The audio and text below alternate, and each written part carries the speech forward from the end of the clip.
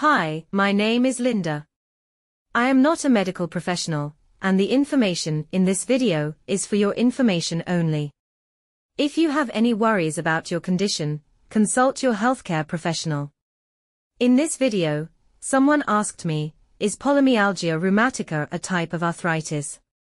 In this video, I will explore polymyalgia rheumatica, including its symptoms, diagnosis, causes, risk factors, and much more.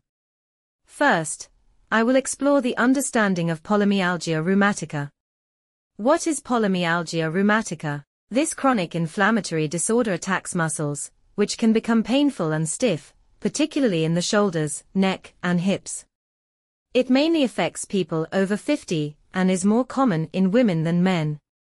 The exact cause to date is still unknown.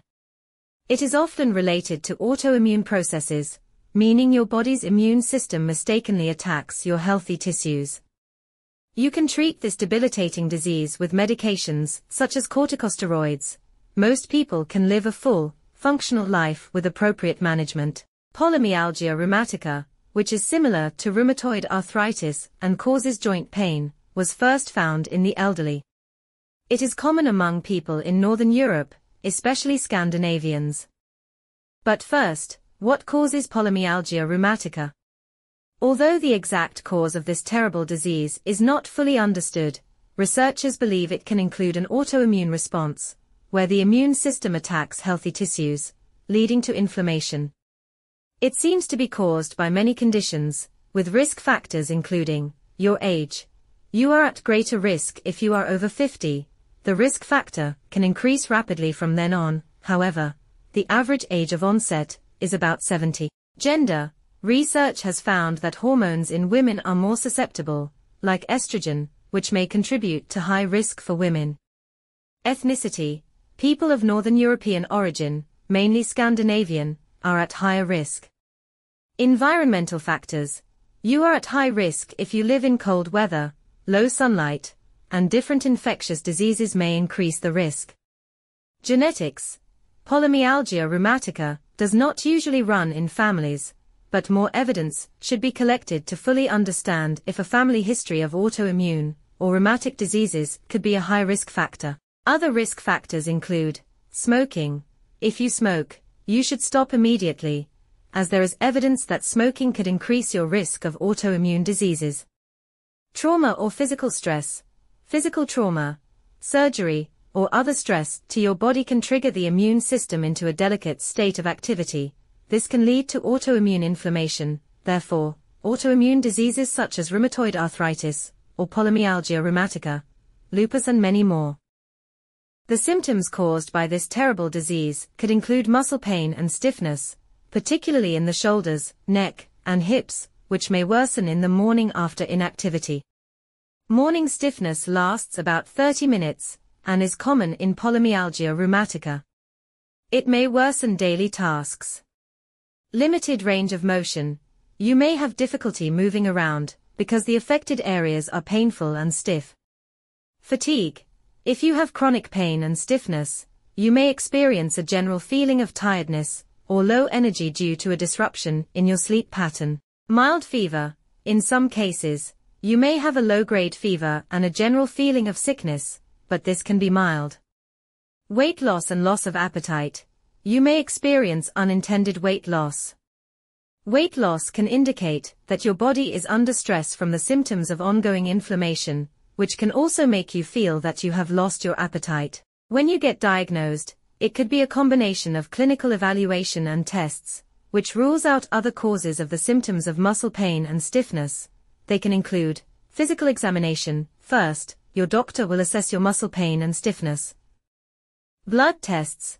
Blood tests include erythrocyte sedimentation rate and C-reactive protein, which can show the amount of inflammation. Imaging. Ultrasound can show inflammation in the shoulder, hip joints, tendons, and bursae. You may also have an MRI scan showing the extent of the inflammation in the soft tissues around the affected joints. This diagnosis can also exclude other similar conditions, such as rheumatoid arthritis, lupus, and fibromyalgia.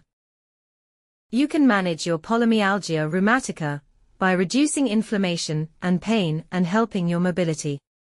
Unfortunately, this disease has no cure, but it can respond well to treatment, particularly corticosteroids.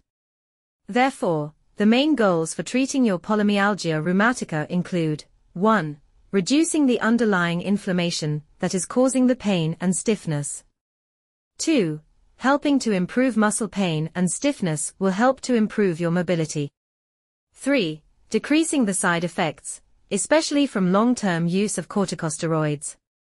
4. Monitor and manage the potential side effects that you may experience from medications and associated conditions, such as giant cell arthritis.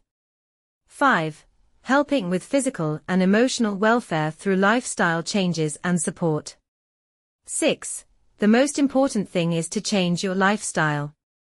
Gentle physical activity and stretching can help maintain muscle strength and flexibility. During corticosteroid therapy, a balanced diet of anti-inflammatory foods rich in calcium and vitamin D is essential for bone health. Continuous medical monitoring by your healthcare provider is essential, as they can manage any side effects you are having and monitor the disease's progress. When you live with polymyalgia rheumatica, your lifestyle changes. The changes can include going to support groups. It would help if you attended all your appointments, such as therapy. Educate yourself, so that you are sure you know your condition. Some tips for managing daily life. Morning routine. When you wake up, you may feel stiffness that could be very painful due to staying still while you sleep, especially in the shoulders, neck, and hips.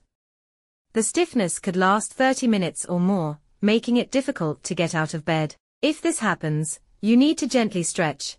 Put a heat pack like a hot water bottle on the affected joint, or have a warm shower or bath, all of which can reduce the stiffness. Flare-ups. If you are having a flare-up, you should rest your body, avoid strenuous tasks, reduce physical activities, and give your muscles time to recover. Physical therapy. Working with a physical therapist can help, as they can create a program unique to you. The physio will help improve mobility and strength, as well as improve your mood and maintain muscle strength. Support networks. It would help if you went to support groups. You can find your nearest one online. Staying socially connected can help with your feelings of depression. Focus on realistic goals on what you can do, not what you cannot. Exercise. Take short walks every day. This helps keep your muscles from stiffness. Diet. A healthy diet can play an important role in reducing symptoms. Anti-inflammatory foods include fruit and vegetables, poultry, whole grains, and oily fish such as salmon. These are all rich in vitamins, minerals, and healthy fats. The conclusion is that polymyalgia rheumatica can be a challenging condition. With proper diagnosis, treatment, and self-care, you can manage your symptoms and live a healthy life. Some of the strategies that can help to reduce your symptoms include: Number 1 is you must get an early diagnosis. It is also essential to get prompt treatment. Number 2, understanding the risk factors and complications, so that you know the symptoms and can prevent serious outcomes such as vision loss or stroke. Number 3 is managing this long-term disease, which requires tolerance and careful attention to both treatments and lifestyle changes. Number 4 is essential to monitor side effects from the long-term use of corticosteroids, such as sudden weight gain, osteoporosis, and increased vulnerability to infections. In Number 5, you should implement a new, healthier lifestyle. This can include low-impact strength exercises, which can help reduce stiffness and maintain muscle strength. Number 6, you should get support from your family, friends, and healthcare professionals. Number 7, building a strong partnership with your healthcare team. Always go to your appointments with your healthcare team. Regular check-ins are crucial for ensuring your treatment plan remains effective and safe over the long term. Thanks for listening to my video. I am not a medical professional, and the information in this video is for information only. If you have any worries about your condition, consult your healthcare professional. If you found this video helpful, Please click the subscribe button to follow my channel and press the bell. If you have any questions, please comment below, and I will get back to you.